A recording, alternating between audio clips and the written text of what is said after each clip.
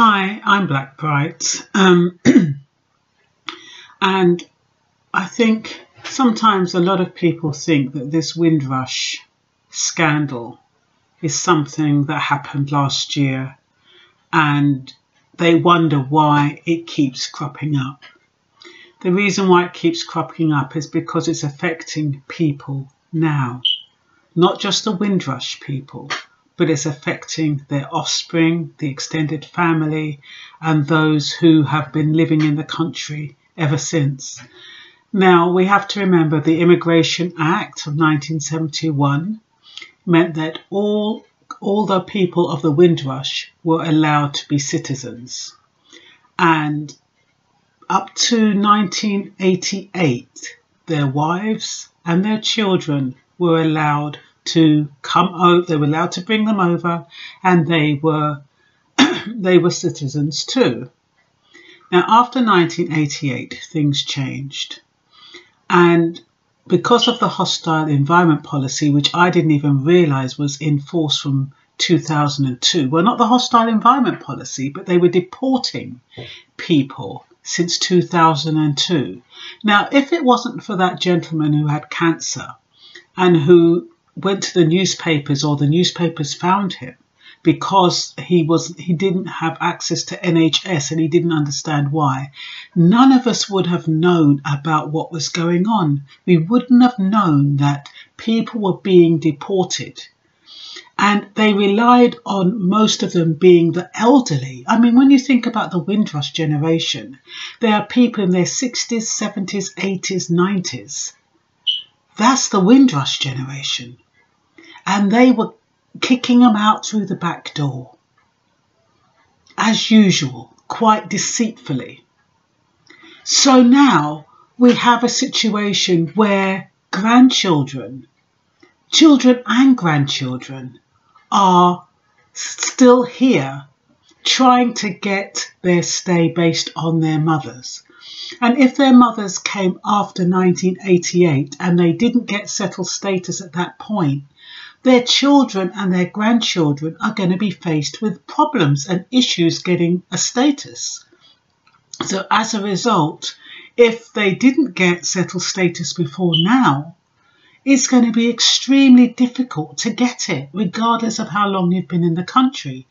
The UK government feel responsible for the Windrush generation up to 1988 and before that. They do not feel responsible for anybody after that time.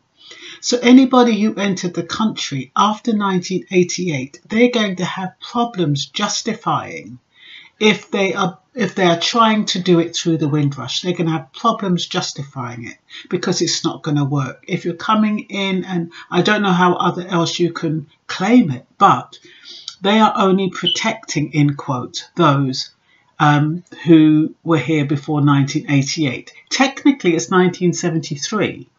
It is actually 1973. Those are the guaranteed people. But there is, for the family and children of the Windrush born in the UK, they're accepting that up to 1988. Now, even those who showed evidence that they were Windrush generation, would you believe that a lot of them still didn't get settled status? They were put on indefinite leave to remain, which means that at the end of every couple of years when it runs out, they're having to fork out thousands of pounds to stay in the country. So what is that telling you? We have to think about those Windrush generation who came here legally and who, because they came here legally, didn't feel they needed documentation for years and years. And they were victims of the letting agents, the landlords, the employers. Everybody set up against them because they were ignorant of their status. And you know, the sad thing about that is that people have died. People had their homes and lost it. People were in jobs for 16 or 17 years and lost it. And you would think that the Home Office would accept national health insurance contribution records for 35 years and, you know, confirmation from the Inland Revenue if they were legit, if they weren't trying to be obstructive. But somebody showed them 35 years worth of national insurance records, and would you believe they said it's not enough to prove that they're legal? Now, if that's not being obstructive, I don't know what is. I mean, on the one hand, you're saying you want to help and you want people to show you evidence. What more evidence can you have more than that is a government body, National Health Insurance Stamps, telling you that this person has contributed for 35 years. You have Inland Revenue records to support that, and then you're still saying that that person is illegal. So that means really and truly, you don't really want them here. Why don't you just bloody say that? Why don't you say that you do not want any more legal immigration in the country? You don't want anybody applying for indefinite leave to remain, whether they're legal or not, whether they're entitled to it or not. Why don't you just say that? Instead of trying to make it as hard as possible, taking people's money when you've got no intention of awarding it, making them stressed out, waiting for a result when you've got no intention of giving it to them, and yet you have the audacity to take their money. Either you put it through and you give them a reasonable time in which to turn it around. You know who's eligible and who isn't. You know what kind of evidence there is that qualifies these people to be in the country. So stop playing with their minds. Let them do, instead of taking their money, they can do that. They can do something else with it. But these people, they've got no recourse to public funds. While you're holding them hostage, they can't work. They can't rent. What can they do? You're not even allowing them to exercise their human rights because you are starving them, and it's not their fault. Just because you change the bloody laws in midstream, it's not their fault.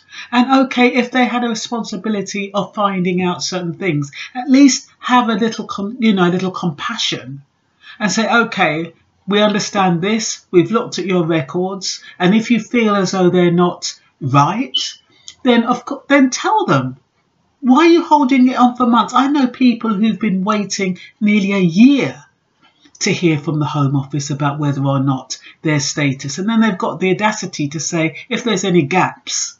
I mean, I know they say if it's the Home Office waiting for a decision, but the thing is, it still creates gaps in their continuous residence.